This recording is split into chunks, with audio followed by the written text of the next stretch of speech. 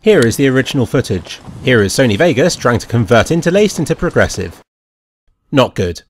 Go up to Project Video Properties and set Blend Fields to Interpolate Fields. It should now be OK. If it's still blurry, then it could be resampling, which for some reason Vegas has enabled by default. Right click on the video file, Switches, Disable Resample. See if this helps. If it's still blurry, then you can try adjusting the frame rate that it's converting it to. If it's getting 50 FPS and trying to make it 30, for example, 50 divided by 30 is not a nice number.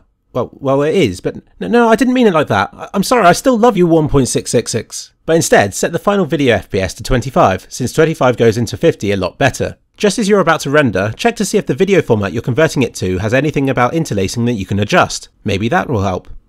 Also, check to make sure that your original footage wasn't all blurry in the first place. If all this doesn't help, then I'm afraid that Vegas simply hates you.